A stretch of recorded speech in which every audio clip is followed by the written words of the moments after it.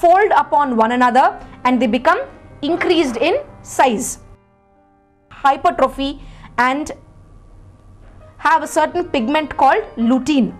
These are the granulosa cells which ultimately form the corpus luteum.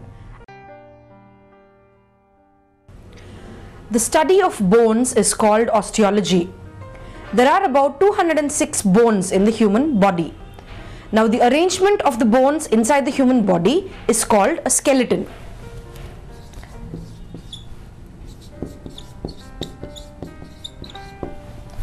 As we have already said, there are about 206 bones which are arranged as a skeleton in the human body.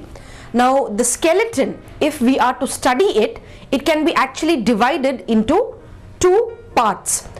One contains the bones which fall in the midline of the body, and the other set is the bones which lie away from the midline of the body.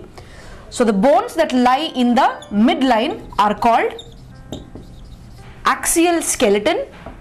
The bones that lie away from the midline constitute the appendicular skeleton. The bones that lie in the midline of the body constitute your axial skeleton. The bones that lie in the limbs which are away from the midline constitute the appendicular skeleton. Therefore, the skull, vertebral column, ribs, pelvis all come under the axial skeleton because they are in the midline of the body. Now, those parts which are away from the midline, which are connected to these areas, are the upper limb and the lower limb bones. Therefore, the upper limb and lower limb bones constitute the appendicular skeleton. Now, let's look at how these bones are actually arranged. First, we have the axial skeleton. You have the skull, which is like a box, and it encloses certain structures. It encloses the brain and the eyes. The brain and the eyes. The cavity inside the skull is called cranium. The cavity inside the skull is called the cranium or cranial cavity, and that contains the brain and the eyes. The part of the skull that contains the eyes is called orbit. The part of the skull which contains the eyes is called orbit or orbital cavity. Next, we come to vertebral column and ribs. We have something called a girdle. A girdle means a cage or a bony enclosure in which internal organs are contained. This girdle in the trunk is called pectoral girdle. The girdle in the trunk is called pectoral girdle, and the girdle in the pelvic region is called pelvic girdle. Let's now classify the bones. There are different types of bones, first classified based on size. Based on size, you can classify the bones as short bones, long bones, flat bones, and sesamoid bones. Short bones.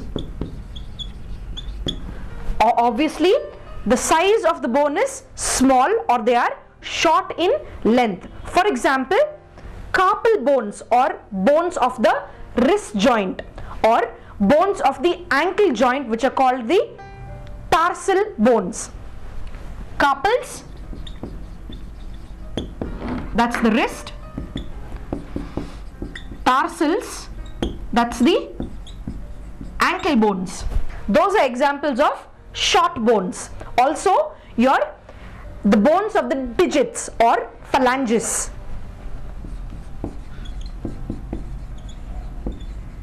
The bones of the digits or phalanges. Next, you have long bones.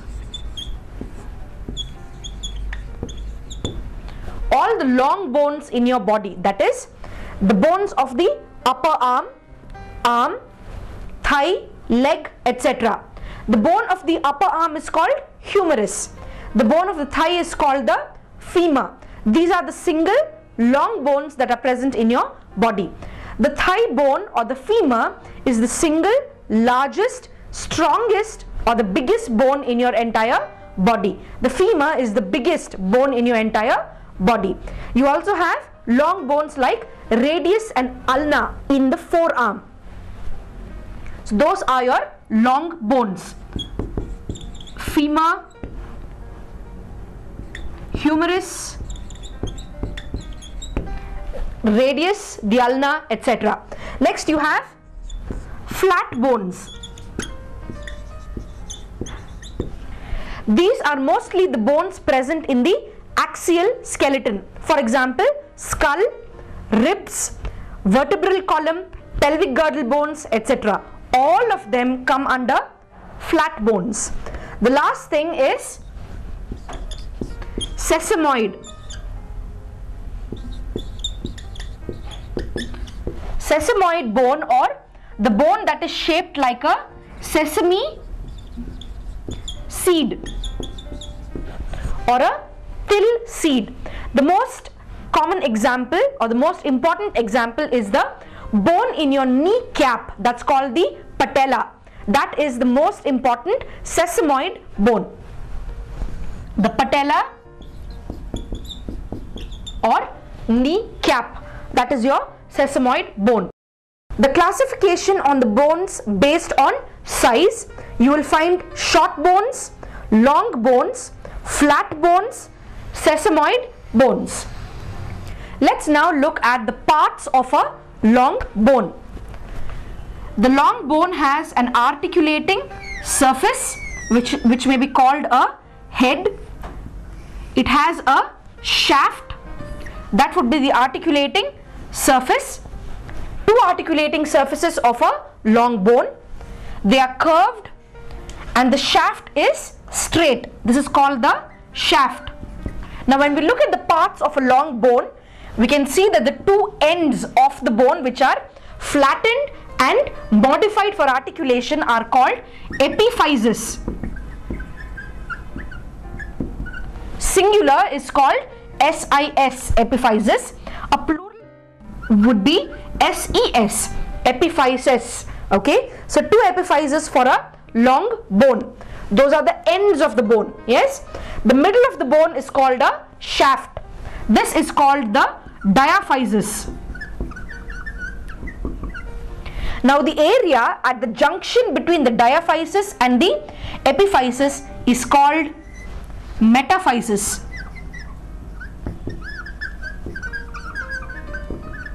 It's called the metaphysis. It is at the junction between the diaphysis and the epiphysis. This area, this thin area will be called the metaphysis or metaphyseal plate. Now what is the importance of these three areas? Epiphysis of the bone are the articulating surfaces of the bone. They form the joint. The diaphysis of the bone, within it has a cavity. If you take a big knife and you cut the bone in the middle and you open it out, you will find a cavity in the diaphysis called the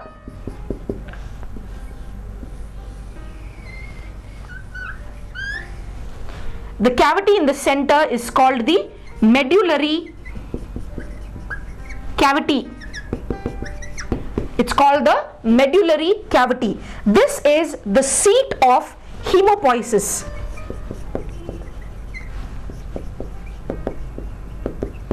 Hematopoiesis is nothing but production of blood and its cells.